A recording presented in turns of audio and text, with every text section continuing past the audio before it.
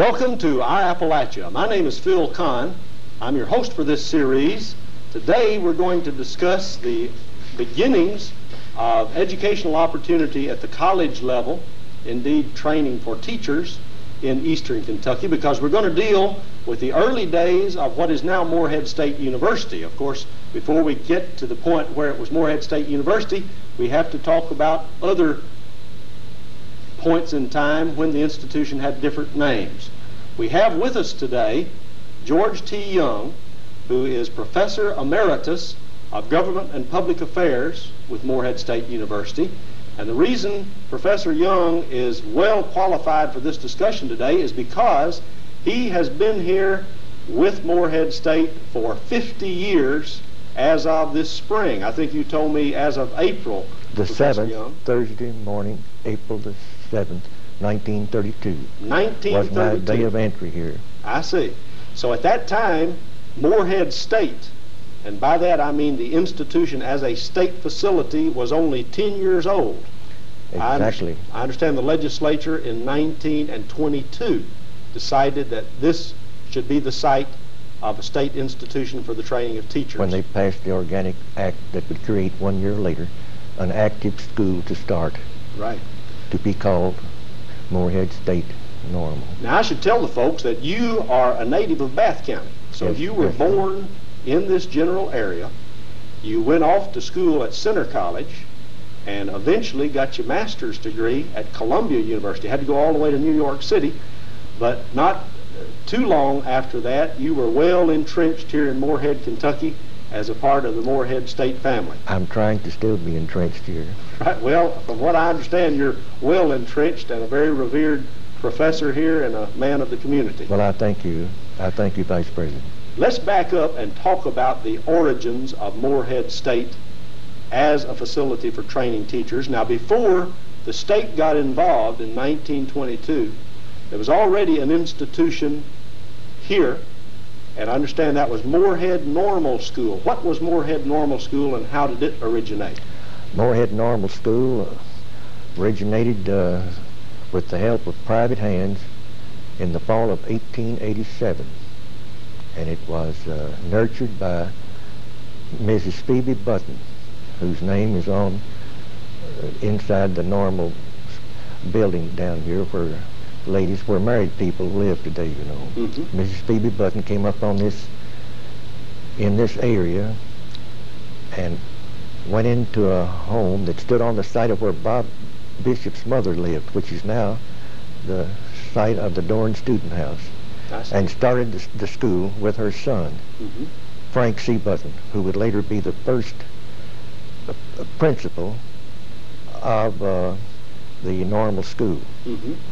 And it operated with the help from CWBM, Christian Women's Board of Missions, based in St. Louis, mm-hmm. which I think still operates as a missionary group, and with the funds from the CWBM, helped by also Mr. Hargis from Louisville and Mr. Withers from Lexington, so in a way, land and money for the beginning of this school.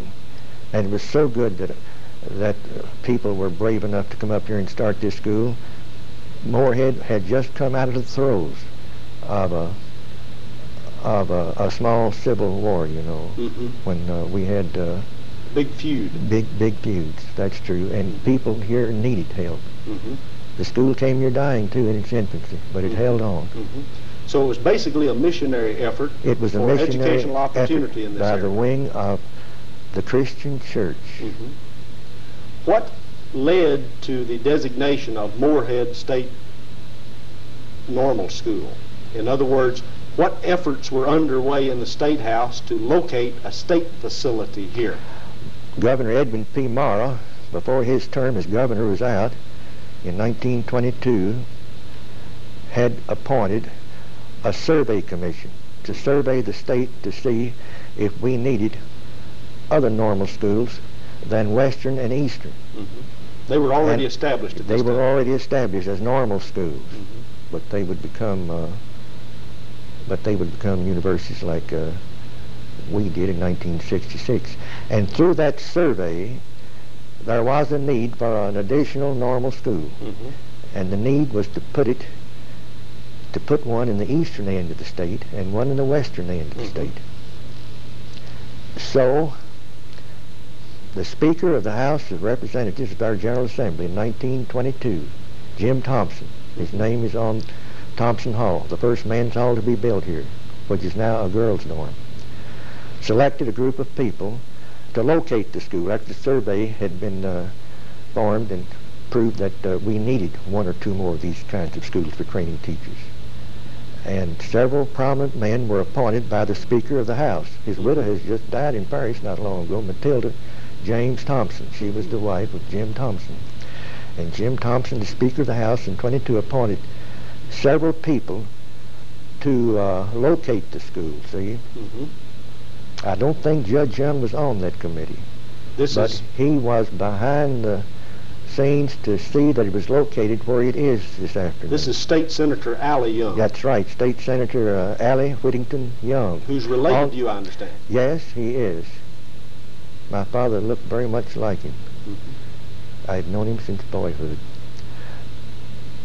The committee was composed of people like Judge Edel Rear, whose second wife still lives in Versailles. He was a very fine old fellow. He was on the committee, Judge Edel Rear of Versailles. He had formerly been Chief Judge of the old Court of Appeals. And on the committee was Judge Earl Sanford of Montgomery County. And Sherman Goodpasture, whose son is the president of the Farmers Bank in Owensville, was on that committee. Several others were. But Judge Young came in to pull strings to get it located where he was living at the time that this commission was set up to make a site for this school. Now, he was a native of Fleming County. He was a native of Fleming County. I think he was born in or near Elizabethville, which is a small place near Flemingsburg in Fleming County. He had moved, though, from there to Flat Creek in Bath County, and then practiced law for a while before moving up here in Mount Sterling. That's where he had learned to know Judge O'Rear, who was born in Camargo, and Judge Samp, who was a Montgomery County judge. So he was living here at the time, Judge Young was, and was able, with the help primarily of Sherman Goodpasture of Owensville, who was on the committee to locate the school, to get the school placed where it is this afternoon. And there was a great deal of competition among towns and counties around this area. You bet, just like when the Burley loose leaf markets were placed here. It was around by people in other towns that had loose leaf tobacco warehouses. Did not have one here for Morehead, see. But Senator Young was a very influential legislator. He certainly was. And was able to bring it here. He was almost the sole person to locate the school here through the strategy that he used. And he could also be called an early founder, but not, of course, like Mrs. Phoebe Button and her son, and Mr. Withers or Mr. Hardy. Now, I guess one of the major arguments was that there was already a Morehead Normal School, a facility to train teachers that had in been this area. operating privately through a wing of the Christian Church since 1887. Now, did the state purchase the facilities of Morehead Normal School, or was it given? It was a gradual process. It's still going on, you know.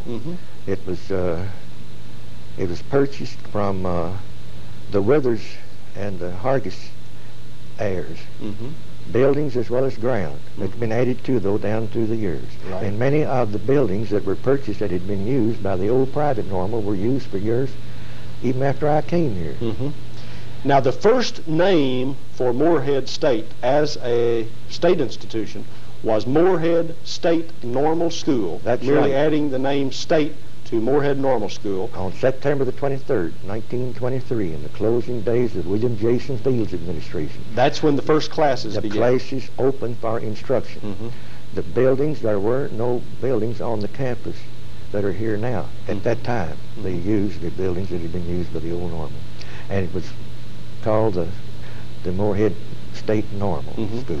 Now, President Button, was his title president from the time it became a state facility? He had been a principal at one time of the old private Normal and became the first president of the school when it became a state. So actually the administration did not change. I don't guess the faculty changed significantly in the beginning, did it? Many were, even here when I first came, that had been on the old Morehead private Normal faculty. like Miss Inez Faith Humphrey, Right. and many others that can be seen in our Museum of Morehead History on the third floor of the Dorn Student House.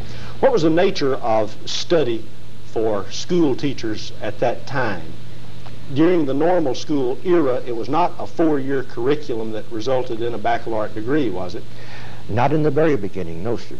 They added a year as the years went by after the opening. See, I think the first class graduated with a 4-year degree in 1927. They entered in 23 with a freshman class. They added the sophomore year, I guess, in 24 and so on down. And about that time, it became Morehead State Normal School and Teachers College, didn't it? Yes, sir. Sometime in the 20s. In the middle 20s, and about 1925, I believe, it became known as the Morehead State Normal and Teachers College. Yes, sir. And at the time you came then, in 32, I think the name had already been changed to Morehead State Teachers College. That's right. Dropping the normal school designation. Yes, the normal school was dropped when Breckenridge, which is the offspring of the normal school, was opened for teaching in it, you know, back in 1930. Okay, so the University Breckenridge facility, in other words, instruction 1 through 12, is really the main thing that was left of the old normal school concept. You are exactly right, and that's the reason why I hate, in a way, for history to see the school the changes fade out. Yes, right. Sir. For I probably taught there longer than any person has in its history for 35 years. Now, at an early point in time, were there a lot of students here who were taking elementary and secondary subjects, as well as people who were trying to get more advanced training? We had for quite a teaching? number of people who were students in Breckenridge. We had to have, in order to make the school a lab school for the prospective teachers to do their student teaching with, you see. Were there a lot of people in teacher training, though, who were actively involved in the training school program? A lot of student teachers at that time at Breck? Gradually it grew. We had to build the program up. But all the prospective teachers that had lab training for years after Breckenridge was opened had their lab practices just with us in Breckenridge. And you told me there were times when you'd have 12, 15 student teachers assigned to you at a given point. Mainly in the summertime when we would have the 2 5-week programs. And sometimes in the regular semesters I would have as many as 8 and 9. Was Morehead State Normal School and Morehead State Normal School and Teachers College, was it pretty much a place where folks came in and lived here and took room and board here? Yes, indeed. Yes, indeed. People were living here more than they do today. Percentage-wise, it's more of a suitcase campus now than it was then. Well, I hate to say that, but it's true that it is. Yes, so many of my Breck pupils lived in girls' and boys' dorms on the college. And these were people in elementary and secondary grades. Well, if they were old enough and to be permitted to live with us here, yes, they just slept and ate here for the full week. Now, at that point, were individuals coming from outlying counties to Breck? You bet. We had quite a number of Breck students who came in from Carter and lived with us, from Elliott, from Fleming, and from Bath. Yes, sir.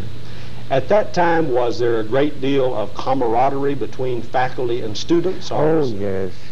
Just the other day, a student asked me how to get to a certain person, and I couldn't tell him. And I thought back how simple it was in the days when I first came. We all knew each other, the faculty. We all knew each other within the faculty and within the student body, and there was an intermixing of faculty with students then. Yes, sir. What about social activities? Were there quite a few Social programs? activities were limited. The school, you see, had been founded as a church school.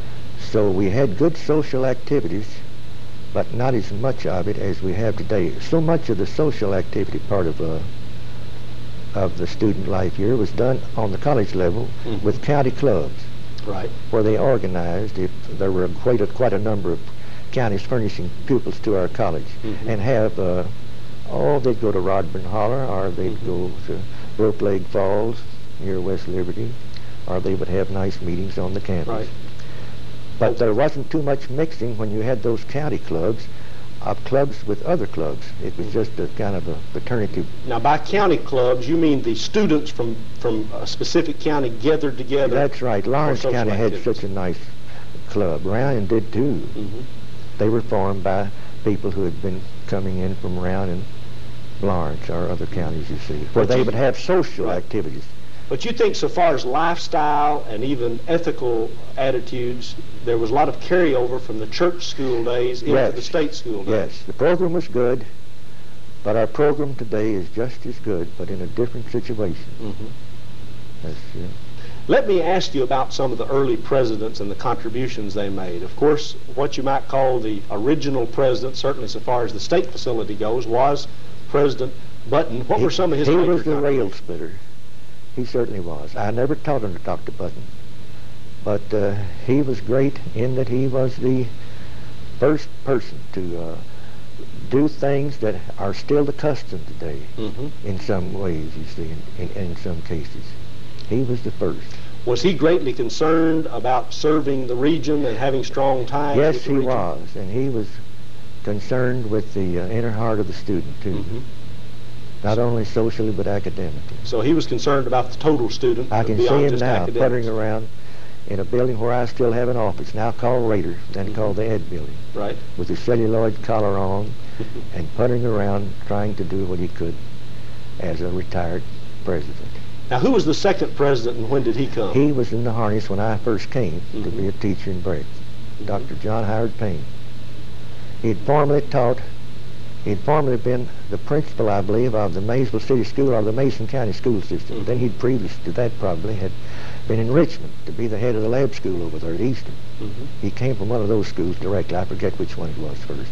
He had a very dignified bearing. He resembled Harding in his looks. He was from East Kentucky, though. Dr. Payne had relatives in Bourbon County, but I think he might have been born somewhere around Covington.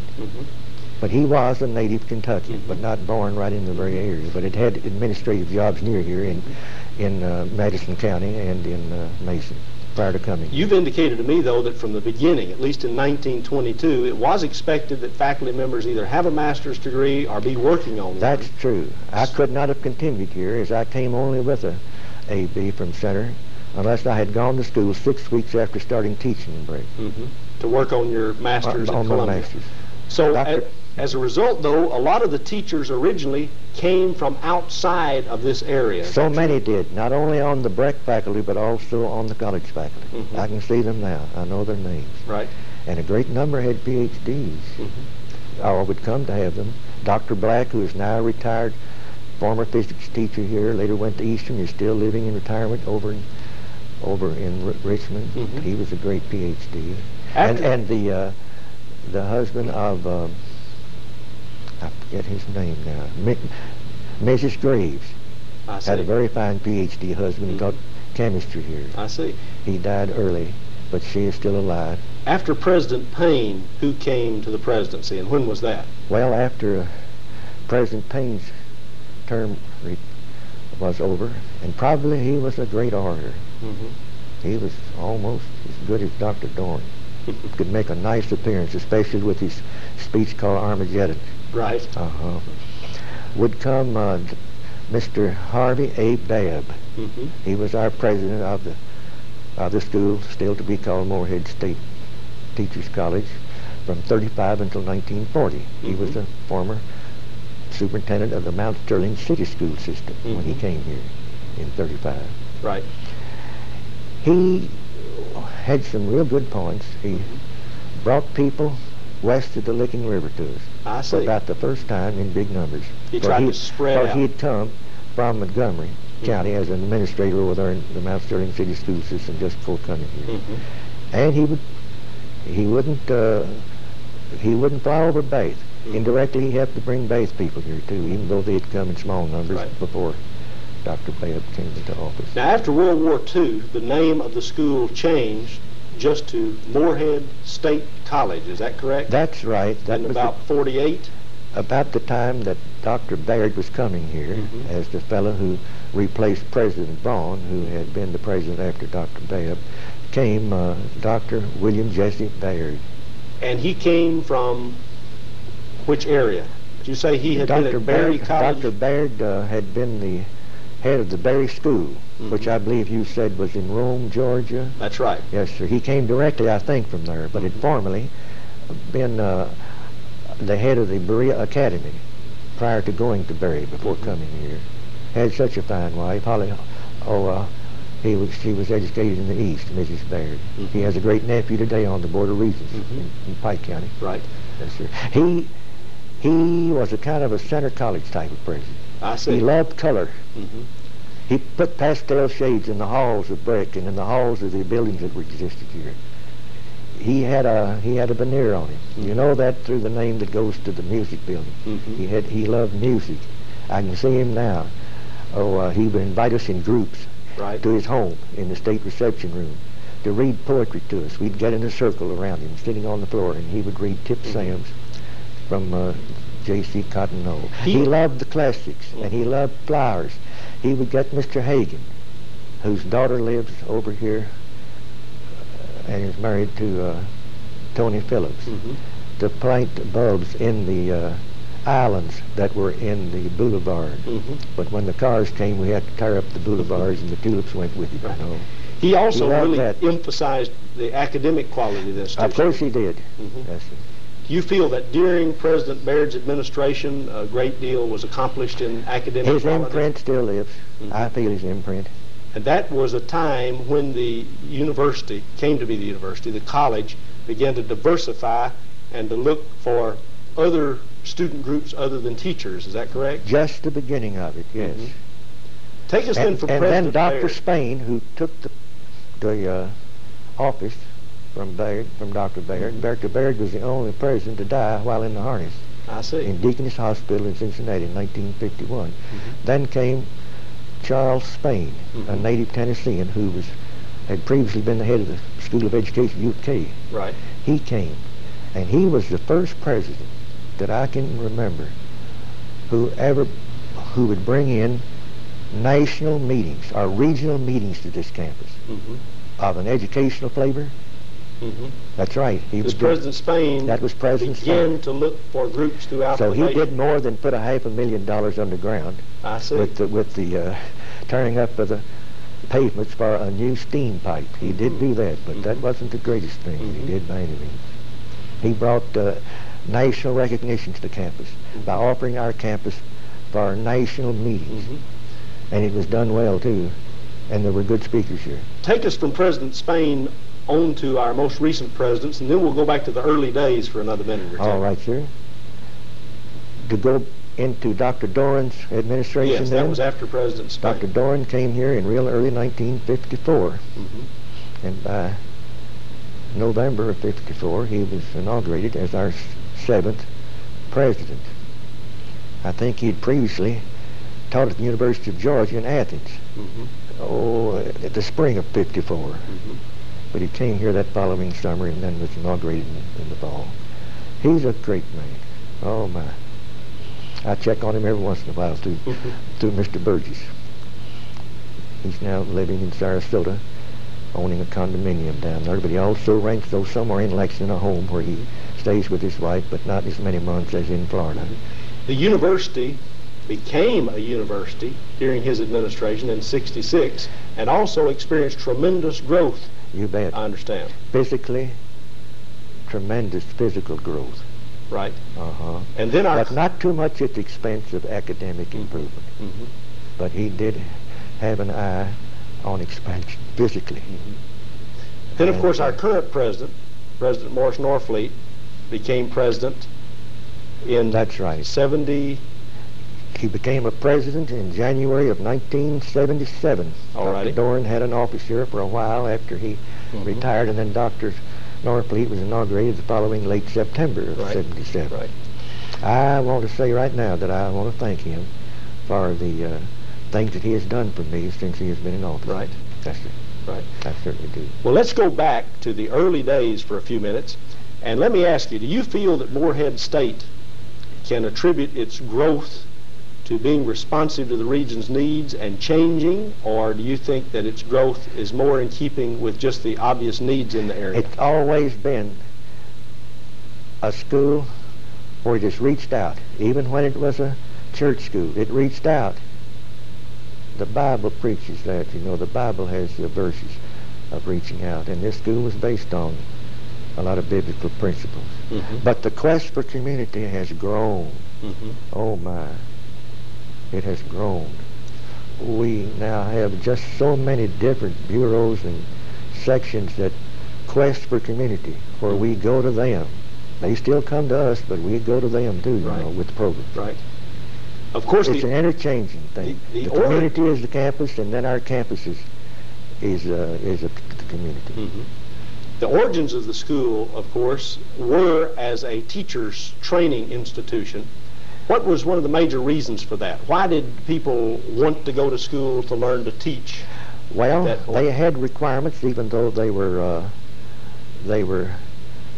not hard to realize. To teach, you had to qualify to teach back in those days. You had to pass an examination to be given by your county superintendent or in Frankfort, and they had to qualify by going to school. But of course, in areas like business or agriculture or domestic arts, at that time you didn't consider college training as necessary as we have come to. Oh, no. So the diversification of the university has a lot to do with the change in the attitudes of Eastern Kentuckians as to the trends that have brought on new fields. We have kept pace with them by having a curriculum that would satisfy people. Right. Well, that has to have a great deal to do with our strength and our vitality. I want to thank you, Professor Young. You've been a most interesting guest. We feel that the history of Morehead State University is very closely entwined with the history and the culture of the Appalachian region. And we have a lot of other things we could discuss, but right now I have to tell our viewers that we are concluding this segment of our Appalachia, and we want to thank Professor Young and ask you to join us again sometime. Well, I thank you, sir, Vice President Conn, and for your tremendous growth in research that you're the head of here on our campus. Thank you very much.